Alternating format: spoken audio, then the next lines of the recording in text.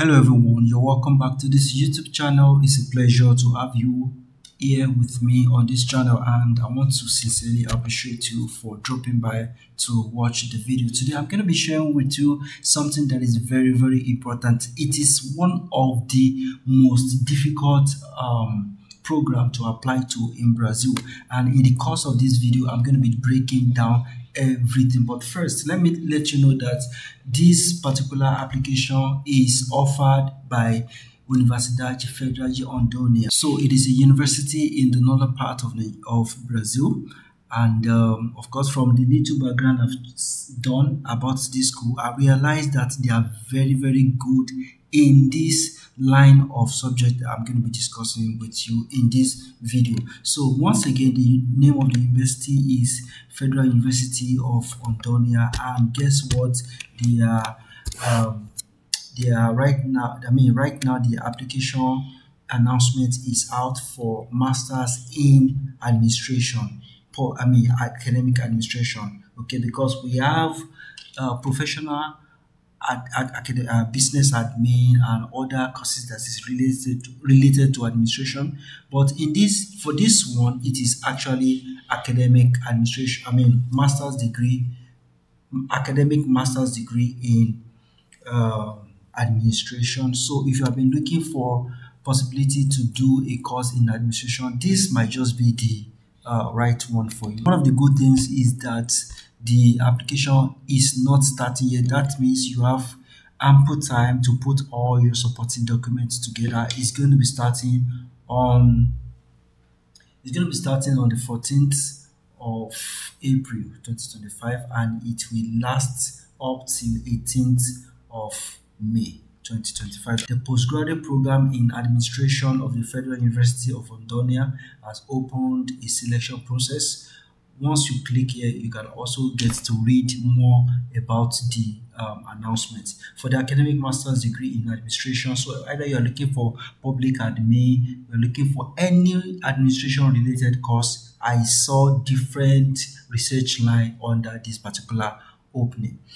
And there's just one caveat which I'm also going to talk about shortly.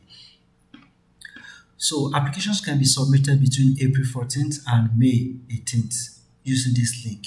There are 20 vacancies available for admission in the second semester, which is going to be starting in August-September. So the selection is aimed at holders of higher education diploma recognized by the MEC or by a national higher education institution and a certificate of score in the ANPAD test in addition starting in 2022. So this is where there's a little challenge. For you to do anything administration in Brazil, they usually, on a scale of 1 to 10, like 9 times, they will ask you for this proficiency exam. It is called ANPAD. Okay, so ANPAD is like a proficiency exam for people.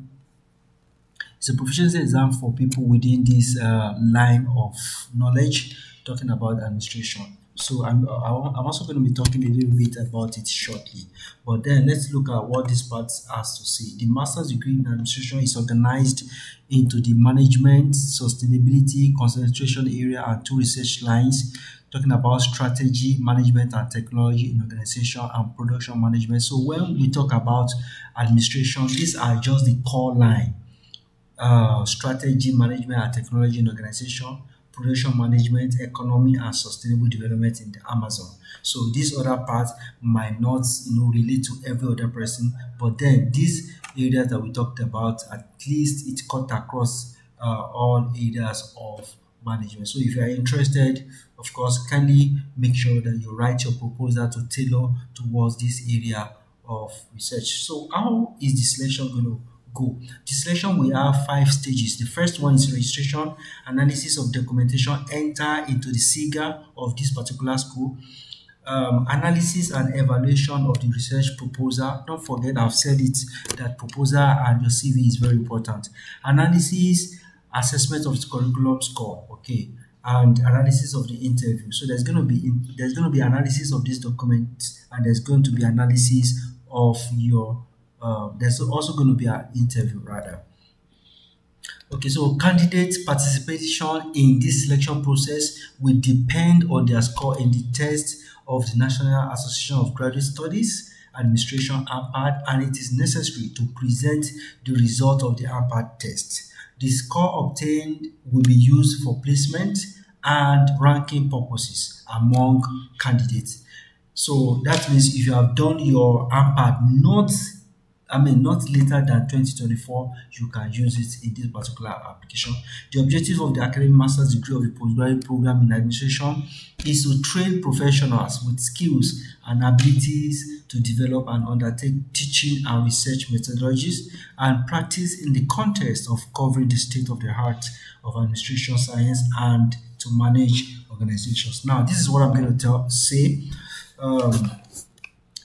If you want to apply for this particular course and you have a certification that you feel if you have a certification that commensurates with ANPAD, I'm going to be sharing with you right now what is ANPAD. So if you have a certification that commensurates with this particular one, then you can apply. But then before you apply, there will be need for you to reach out to the school, send them email and let them know that you have a specific qualification which commensurates with ANPAD. Okay, so send them email and they are going to get back to you if it's something they want you to proceed with or not.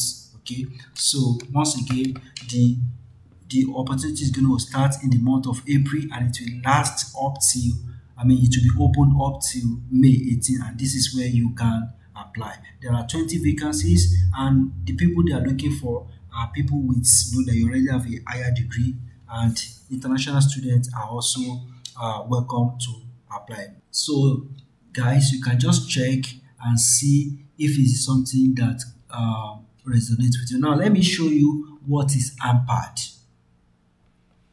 So this is the official site of ANPAD, and the full meaning of ANPAD is Brazilian Academy of Management. Okay, so it's just like for example, let me use Nigeria as an example. In Nigeria, we have a professional certification known as ICANN, which is from the Institute Chartered of Accountants, right? So you can imagine, I want you to imagine ICANN this way. I want you to imagine ANPAD just like an ICANN. Okay, so they regulate so many things that has to do with administration in Brazil. So for you to do a master's degree in administration, you must have done this proficiency in ANPAD. So the good thing is that right now there is application for the April edition. I think they do it like 4 times in a year. They've done one in in February, so they're going to do another one in April. So they are still going to do 2 more before the year runs out. So if it is something you feel you can partake in, because although the tests, the proficiency in ANPAD is usually done in like 4 different stages. They're going to assess your proficiency in Portuguese. They're going to some questions will be in Portuguese, some questions will be in English, some questions will be in analytical reasoning, and some basic question from mathematics. So if you feel you can also do it, because I believe if you actually have the ANPAD, it will greatly increase your chances in getting this administration. So this is ANPAD that talks about the different level. I'm talking about the test. So it says, in order to meet the current demands of user, institution, and add more value to the analysis of results, in February 2025, the ANPAD test began to make the results available on the ANPAD test scale. So it's just trying to talk about the previous one that he did. So each of the 4 areas of knowledge assessed by ANPAD are Portuguese language, English language, logical mathematical reasoning, and analytical reasoning, just like I mentioned earlier, and has its own scale. This is because each area measures a specific proficiency, requiring a different assessment approach. So on each scale, the performance of the examinees is categorized into different proficiency bands. I beg your pardon. The ANPAD test can be represented graphically as a ruler in which the questions are distributed according to the pedagogical coherence. So you can just try to walk yourself around this place and get to know more about the ANPAD. So this is just like the different area that will be assessed, talking about the Portuguese language, the English, and each of them has up to like 6 level.